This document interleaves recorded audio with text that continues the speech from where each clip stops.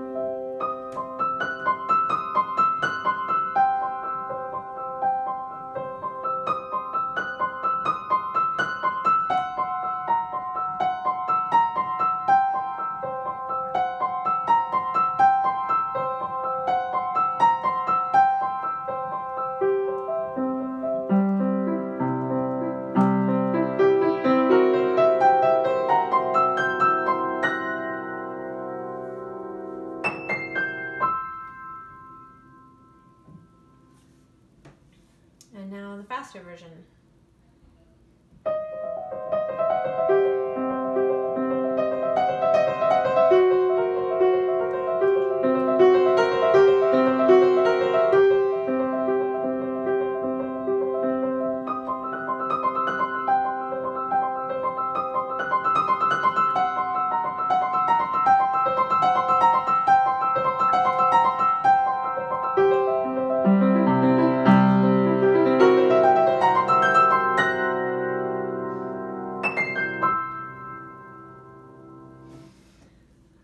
I have a couple tips. First of all, it's beautiful at a slow tempo, and it really doesn't have to be fast. So if you feel that you get out of control, especially here, that's kind of the gauge.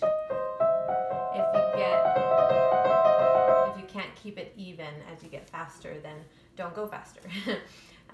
Or if you want to make it a goal, it's actually the wrist that's going to allow you to go faster. The more this is loose, just you can practice on your lap, just dribbling a ping pong ball kind of an action, where your elbow is, I hate to say locked, but that really is, it's just where it is, and it's just all the movements coming from your wrist. It's that kind of a motion, but more of a roll up. But it's very loose. So the more loose it can be, the faster it can do this. If it locks up, then that's when you have problems. So that's kind of the key. And then the last thing is the pedaling. I didn't tell you how to do. It kind of uses the same harmony throughout, this kind of watery, magical combination of C major plus the D sharp and the F sharp added in. That's mostly what it's using. And so it can just blur. It's just supposed to be blurry. So whenever you want to clear the pedal, go ahead and clear the pedal. At the ending, though, it is kind of nice when you do that motif. You've had all of this. That can all be one pedal. And then keep the pedal down while you change your hand position here. And then you can either change it here and keep that all together under one pedal, or keep the pedal down and then change it on the end.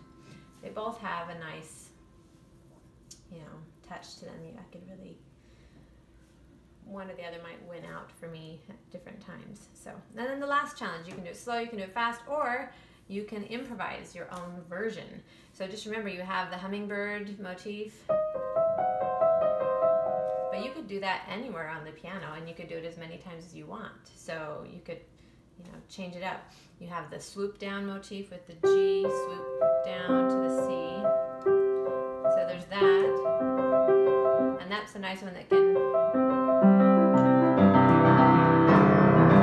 and then you could start that where we put them together into the arpeggio. There's that also element, that building block, pressing over,